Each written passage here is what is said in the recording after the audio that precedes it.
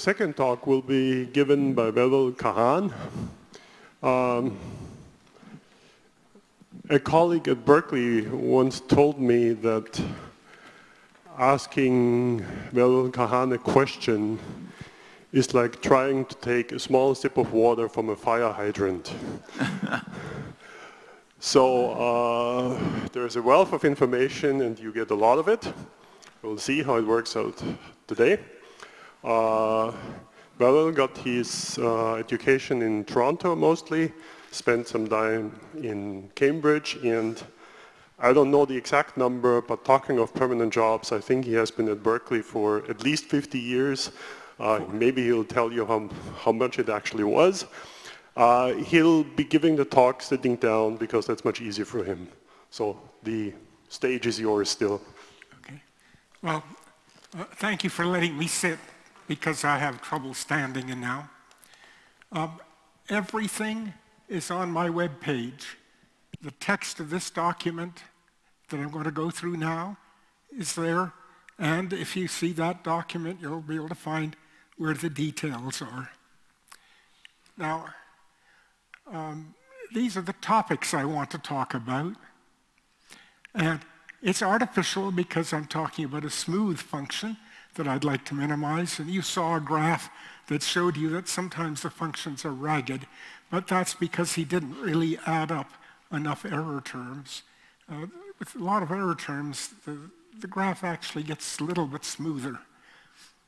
The problem is choosing hyperparameters, and that's what I'm going to try to concentrate on now. The question, you see, is how fast can we go when we don't know how to choose the hyperparameters? And that's what I'll concentrate on. How fast can we go? But then there's a question about why do I care? Well, I think we care, I care, because we want the training algorithms to go as fast as possible. And it's important to know what limits the speed of a training algorithm and how can you get close to the limit. There's another reason for my wanting to talk about this, but I'll come to that later. The fact is we have an enormous amount of data. Our data amounts to millions of pictures or scenarios, and we have many thousands of parameters that we would like to choose to optimize the match of our recognition system to the data. We can compute the gradient, but we can't compute very many of them. If we could compute lots of them, then we could estimate the Hessian of second derivatives, but we can't. There just isn't enough space.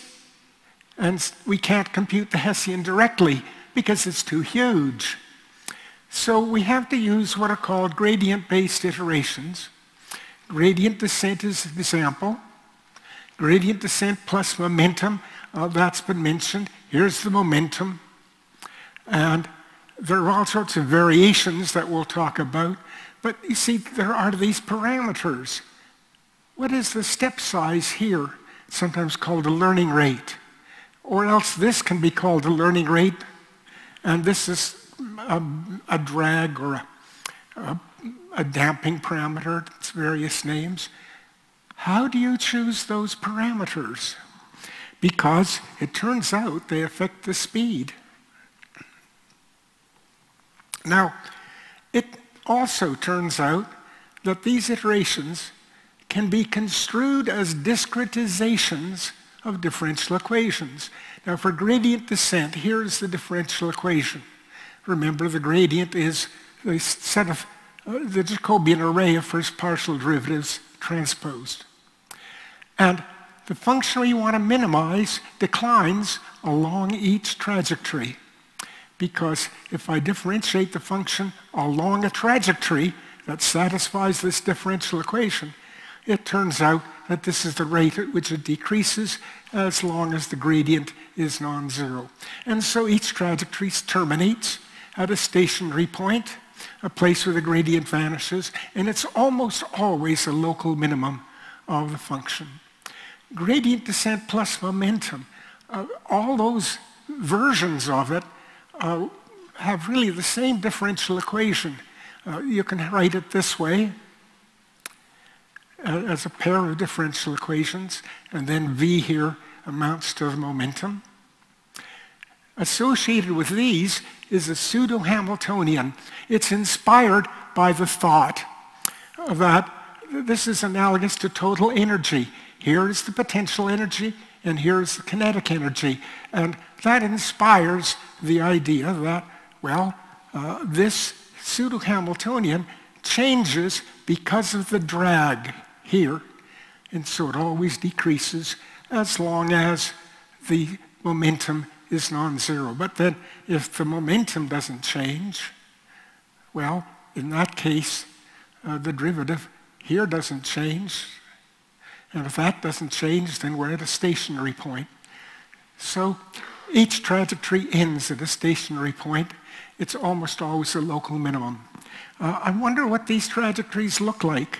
Well, for gradient descent in 2 dimensions, this is what they look like as you get close to a minimum.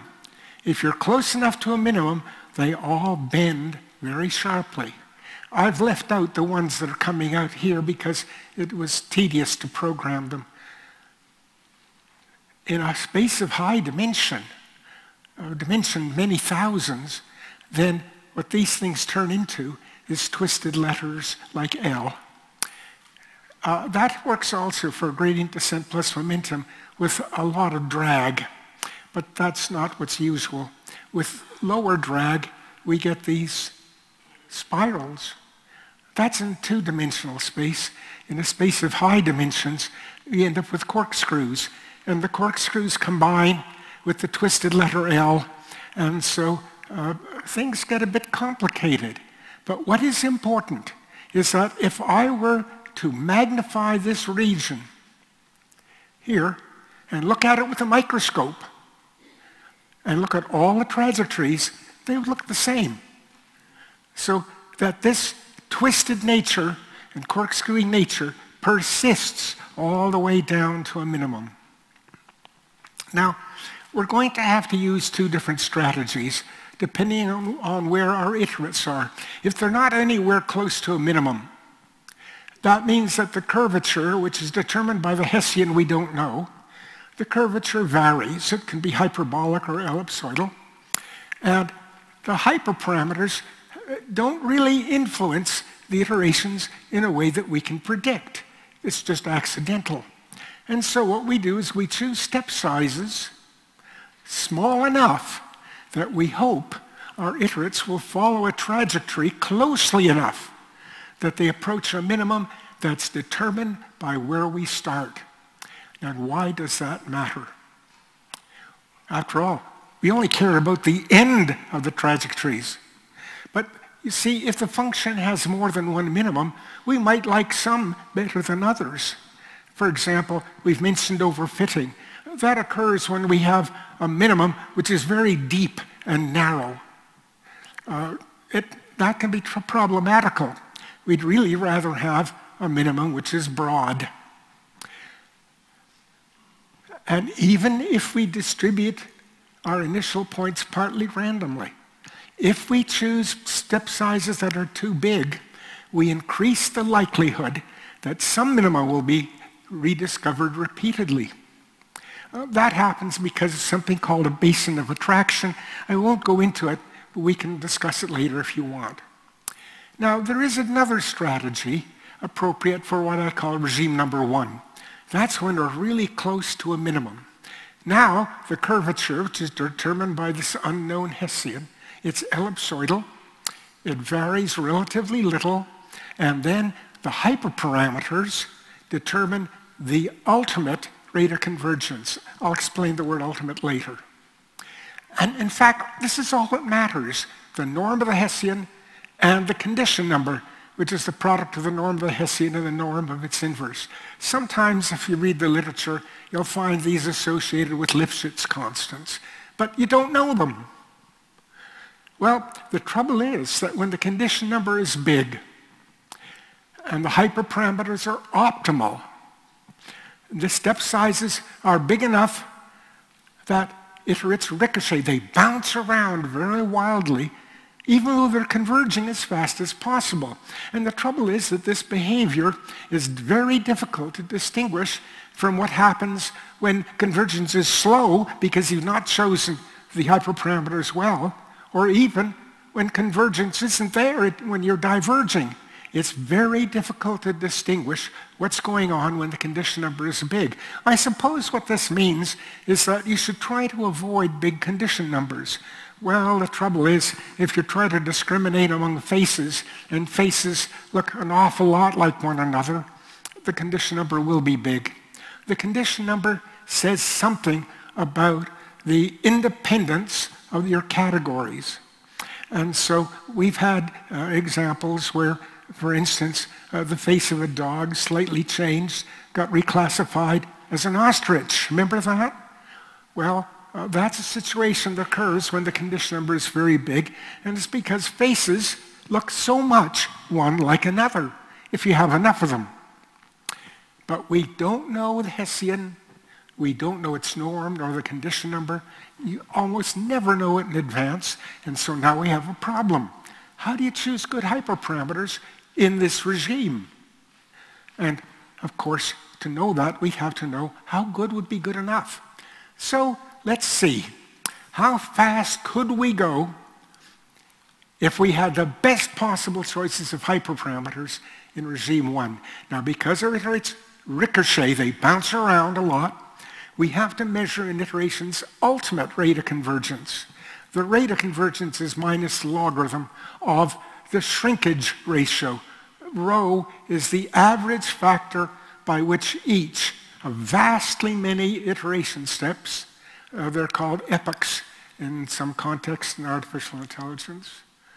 What is the average factor by which each iteration reduces the gradient? Because we want the gradient to go to 0. And of course, this can only be true starting from almost every initial iterate in regime number 1 when you're close. It turns out that this has been dealt with. There's a theorem by Szymanski which says that all those iterations that we're talking about, they must have a convergence ratio that's at least this big. And that's interesting, partly because if you do the obvious thing, instead of having C here, you'll have root C, you'll have C.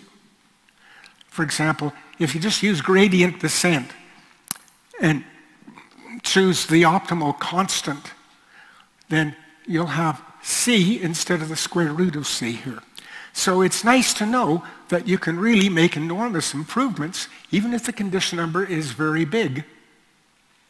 It's possible even to achieve this rate. In fact, for optimally chosen constant hyperparameters, for some, not all, versions of gradient descent plus momentum, running close to the minimum, you get this optimal rate. Now, this is an average which a mathematician would say it's the limit superior that you would have for this ratio, because you've got to have a very large number of iterations in order to be able to measure it. Of course, a very large number of iterations is not quite what we have in mind, but I'm sorry, that's what the theory says. There are two versions of gradient descent plus momentum that I want to talk about. This is a very common version. This is the learning rate, and this is a sort of weight on this difference, which is thought of as the momentum. But you can also do it in 2 steps, so it doesn't really matter what you do. What's important is that there is a constraint that must be satisfied in order to get convergence at all. I'll compare this constraint with something later. And the optimal choices for alpha and beta, you can compute them if only you knew the norm of the Hessian and its condition number. And you do get Szymanski's best bound. That's nice. There's Andromeda gradient descent is another version of gradient descent plus momentum. It looks something like Numeroff's scheme, but Numerov doesn't have this division. And I'll explain anadromic later. This division means that a very simple constraint, simpler than this, simple constraint for convergence. There are formulas for optimal choices that are a little bit bigger than the ones up here, and you still get the best convergence ratio. What it really amounts to is the anadromic gradient descent tolerates bigger step sizes than the gradient descent plus momentum. It tolerates any drag, whereas this guy doesn't tolerate any drag because beta is constrained. Why don't I flip over to this picture? This is a contour diagram using colors for altitude. The best choice of parameters is here for gradient descent plus momentum.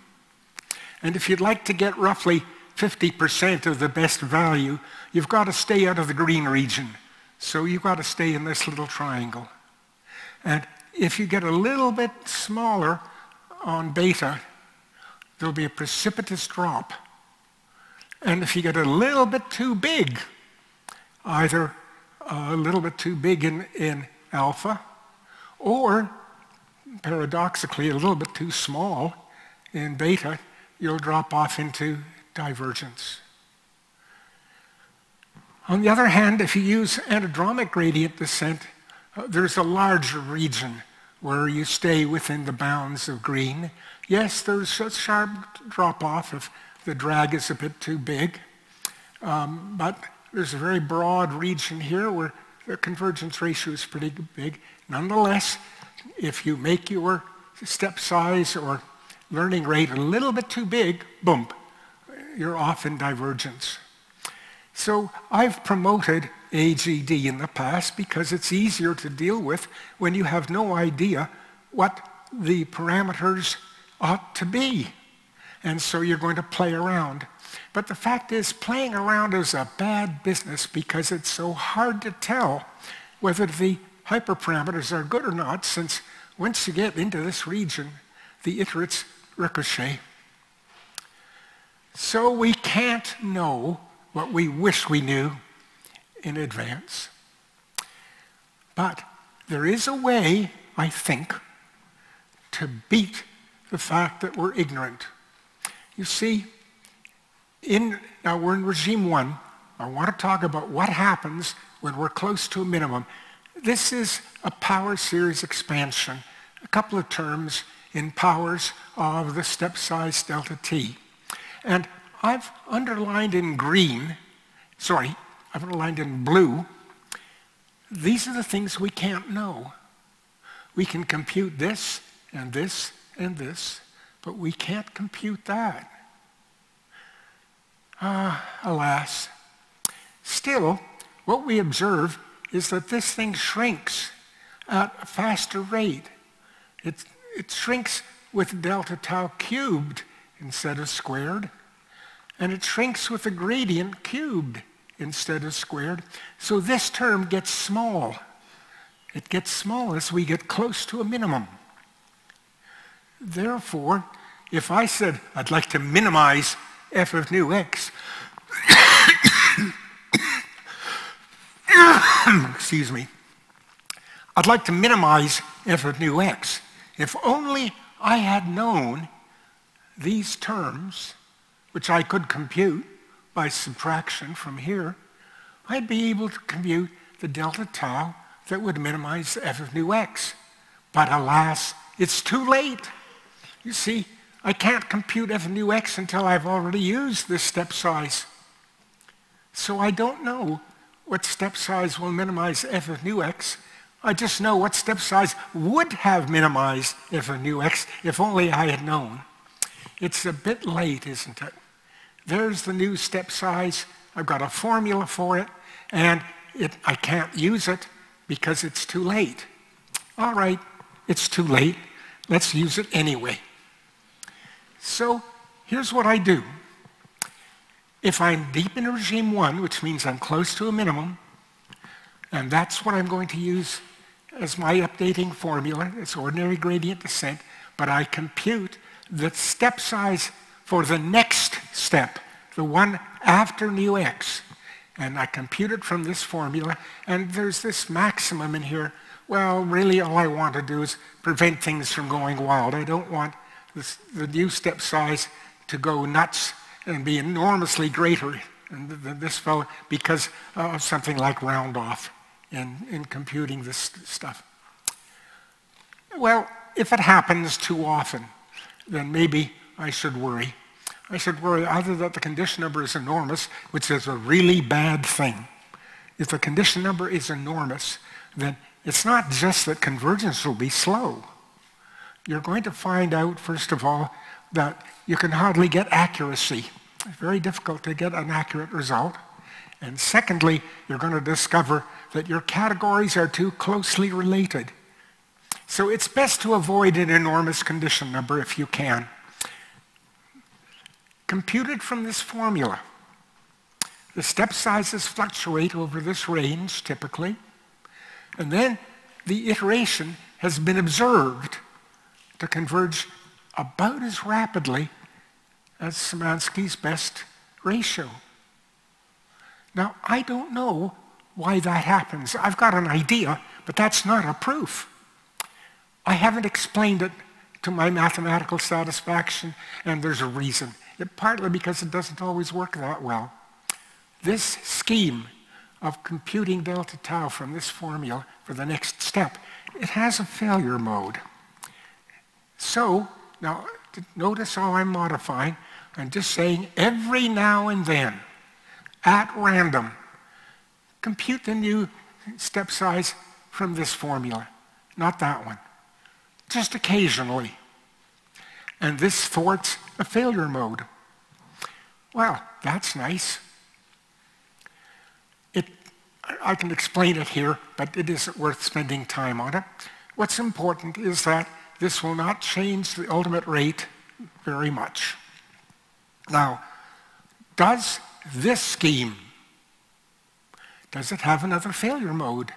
Well, I've looked for one, haven't found it. So the scheme always converged as fast as I expected when I was close to minimum, deep in regime 1. Deep in regime 1. How do I know that I'm in regime 1?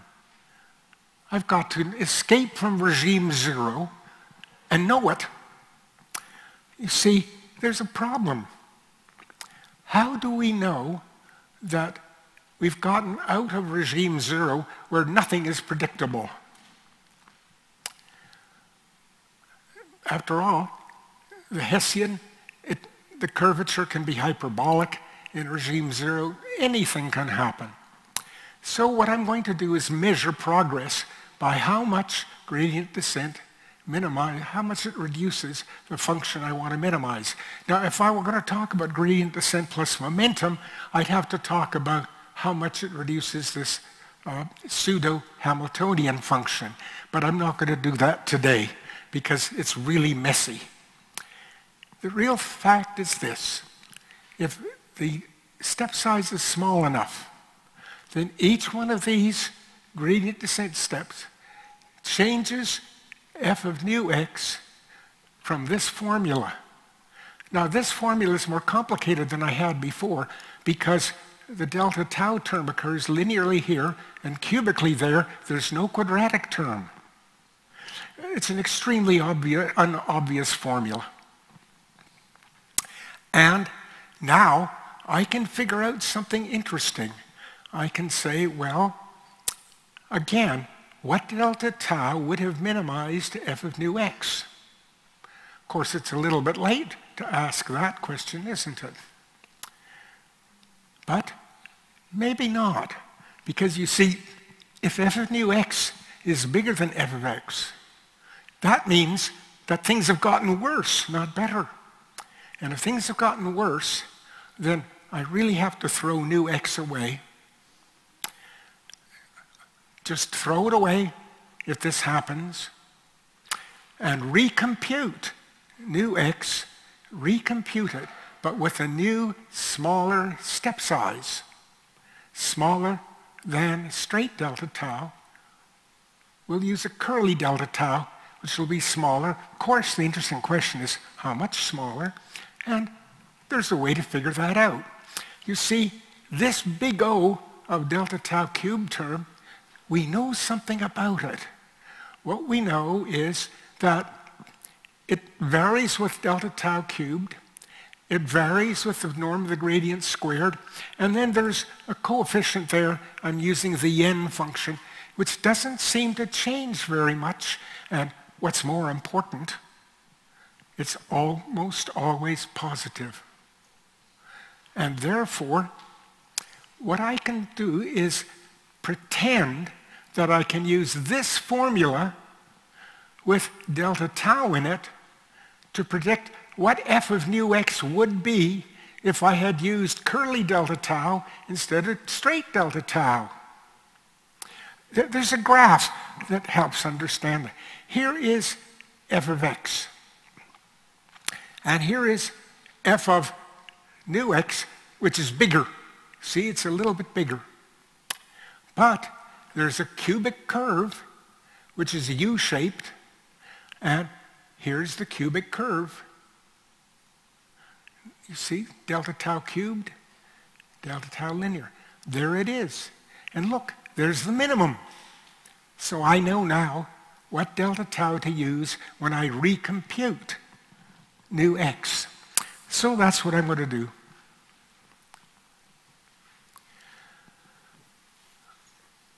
I have my f of nu x, which I'm going to throw away because it's too big. I'm going to compute curly delta tau. These are the formulas for computing it. Don't worry about the maximum for now. And then I'll have a big nu x using curly delta tau instead of straight delta tau. And that should give me a smaller f of big nu x. Now, on the other hand, maybe this wasn't such a bad choice. Maybe f of nu x is smaller than f of x. Well, use this formula anyway, except that now the maximum will become relevant because the delta f here, that will be negative. So we really want to use the maximum in order that we not make the curly delta tau too much bigger than straight delta tau. Otherwise, we can get into troubles about recomputing. That's the reason for doing it. So here we are with a scheme. We know what to do if f increases in one step. We know what to do if f decreases in one step. We know how to compute a new delta tau. And you know what? It goes about as fast as anything else. In fact, it goes about as fast as if I had used gradient descent in regime 1, which is not very fast, but goes about as fast as any other scheme I've tried. Now, still, there is this problem. When have we escaped from regime 0 into regime 1? Because only when I get into regime 1 can I use the clever scheme that works with Szymanski's ratio. Well, here are symptoms. These are symptoms that I've escaped from regime 0. Unfortunately, the symptoms are also symptoms of approach to a saddle point. Now, saddle points are really nasty things because if you get close to a saddle point, the gradient will be small, and you'll be taking a large number of steps in, small steps in x space in order to get away from it, because ultimately the trajectories are repelled from a saddle point. But, you know, ultimately can be quite a ways along. So, here is an inequality that might happen. This inequality might occur even though I don't know the stuff in blue. I don't know the Hessian. What I do know is that if the Hessian is not positive definite, And therefore, if the curvature is hyperbolic, there's a fair chance that this quantity will be negative. And then I'll say, uh-oh, I'm approaching a saddle point. So if ever this happens, or if the gradient norm increases, either stay in regime 0 or go back to it. Now, what we would like to do is stimulate the detection of an escape from a saddle point. And here's the way we do that. We perturb nu x by a little bit at random. Just make it orthogonal to g of x and g of nu x. Making a vector that's orthogonal to two given vectors is relatively easy. And you do it while the gradient is small, but not yet so small that you'll call it 0. And then you have a better chance of having this inequality turn up when you approach a saddle point.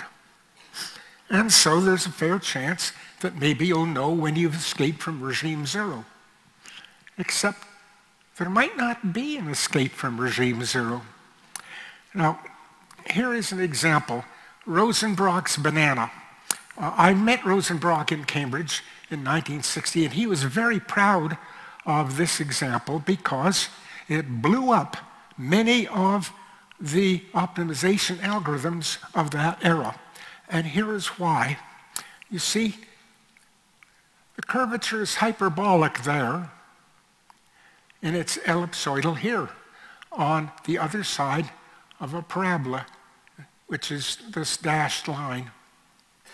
In fact, on this dashed line, the Hessian's determinant vanishes, and the inverse of the Hessian, which is what used to be used in the 60s, the inverse of the Hessian becomes an infinite, so it's numerically intractable. Even though the curvature is hyperbolic here, nonetheless, there are no saddle points. This is the only minimum. There it is. And if you want to get into regime 1, you'd better get a lot closer to the minimum than this parabola. You better get deep inside this region. And now you can see why it might take a while, because when you look at your iterations in regime 0, they go bouncing around across, back and forth across the parabola. So I want you to know that I'm not offering you a panacea. I can't always guarantee that you'll be able to find the minimum very quickly. But in deep learning, this almost never happens. In deep learning, usually the different minima, they're local minima, usually they're separated by a reasonable amount. They have ellipsoidal regions which are reasonable in size. They don't come close to the hyperbolic region. And so usually this doesn't happen, I think. Usually. Well, I hope. So, we don't know the Hessian's norm nor its condition number, but we perform gradient-based iterations. We only compute the function and its gradient once per iteration step, unless we have to recompute, which we hope is going to be rare. We compute step sizes from byproducts of f and g. They seem ultimately to achieve convergence at rates roughly as good as the best that any other scheme can expect, even if you know the Hessian's norm and condition number.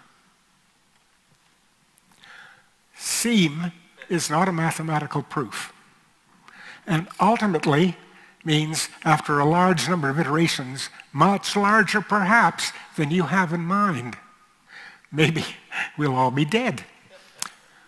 So I don't want you to think that we've solved all the problems. However, one problem that I think I have solved is this. I'm 86 years old. I'm not sure that I'm going to live long enough to figure out how to prove or disprove what's going on. But most of my audience are young people. Maybe one of you will figure out either that I'm right or that I'm wrong, and I would love to know. Now, there are lots of questions left. This anadromic gradient descent, this is a second-order scheme. What this means as second-order discretization, what it means is that the departure from a trajectory is of the order of the square of the step size, whereas for gradient descent, and also for all the other versions of gradient descent plus momentum, they're all first order. And so the departure from a trajectory is of the order of just the step size to the first power. So anadromic gradient descent should stick closer and should therefore allow us to use longer steps and fewer of them. Except that I don't want to stick close to a trajectory. I just want to get to the end of it. So there are some interesting questions about whether that's going to help. I'd really like to have lots more examples. And then there are questions about how much accuracy and when you should quit. And why is one computed minimum better than another? That's a worthwhile discussion. And then, what's wrong with stochastic gradient descent? Yes, I know in the previous talk, John said, gee, that'll go 10,000 times as fast. Ah, yes, it's based upon a probabilistic hypothesis that's very fragile. We might have a discussion about that. But what weighs upon my mind is this. You see, I'm a mathematician, and I pray at the temple of proof. And I don't have a proof. And besides, the step size delta tau, it's not small. And the gradient doesn't get small until near the end. So why does this scheme work? I don't know. Maybe some of you guys will be able to tell me. I have here, I have to say thanks. Well, this is where you'll find it on my web page. But the greatest amount of thanks that I owe won't fit on the slide because I owe it to my wife, who has been my faithful companion for over 65 years. And I wouldn't have been able to do this without her support. So, questions, I'm ready for some.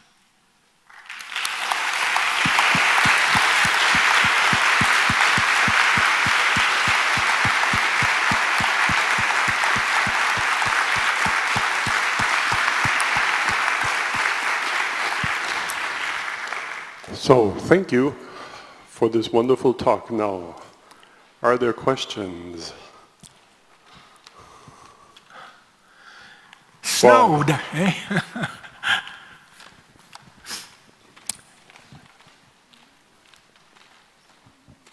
Dr. Baggio, in his first talk, said that in high dimensions you have very few local minima and lots of saddle points, and he said that's a good thing. And I'm trying to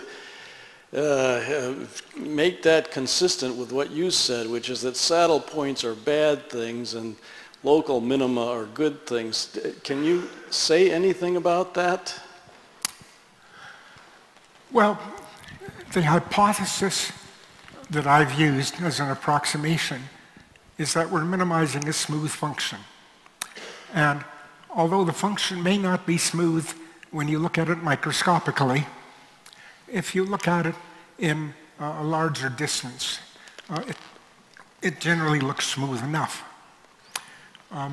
Yes, there can be a lot of saddle points, but remember, the saddle points are repulsive. So as long as you know when you're getting close to a saddle point that, whoops, you haven't escaped yet from regime 0, all that happens is that you just keep on going. You see, in regime 0, the scheme always accepts a step when you reduce the function, the target function f. Now, that doesn't mean you're going to reduce it fast. It may take a long, long time, as it does with this banana-shaped curve. I don't offer a lovely way to compute minima really fast all the time. Can't. What I'm offering is a way to compute minima about as quickly as anybody else can, but faster when you get close enough to a minimum. That we can do, and we can do it without knowing the Hessian's norm nor its condition number. Of course, if the condition number is rather big, you're going to be unlucky in many more ways than slow. Not only will convergence be slow, you'll converge to a grubby answer contaminated by round off. And in any event, really, if the condition number is big, it means that you've chosen the categories that you would like your system to discriminate in an unlucky way because the categories aren't sufficiently different. Is there one more question? Yes.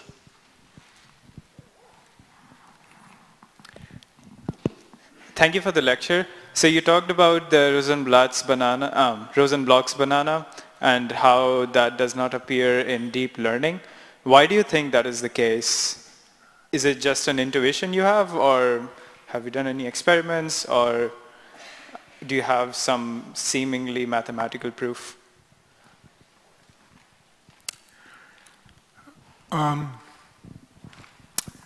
Let's go back to that.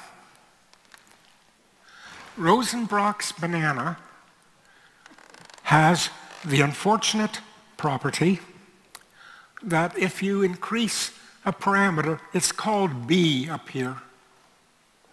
There's a parameter. If you increase it, you can get the parabola on which the Hessian's determinant vanishes to come as close to the minimum as you like, and you can get these pseudo-ellipsoids, approximate, you can get them to be as narrow as you like and to come as close as you like to the parabola. Now, that doesn't normally happen as far as I know. It is certainly possible to have lots of saddle points, but I don't know of a situation where this turns up in deep learning. But maybe I just haven't run enough experiments. And I'd love to have you run experiments using these schemes and tell me if you find something else. It would be nice to know. Okay. Before we thank the speaker, I want to remind you of the picture session now.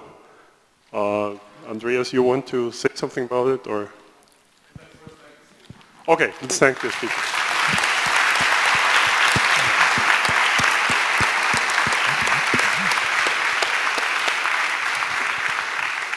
Yeah, please come up to the stage for the group photo.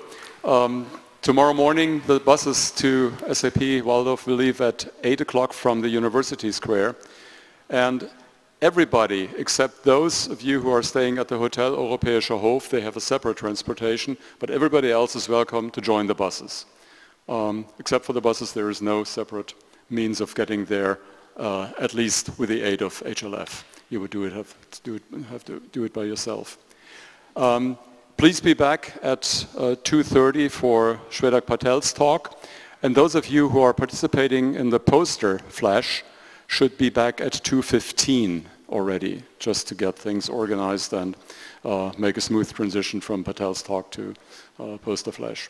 Okay, please come up to the stage.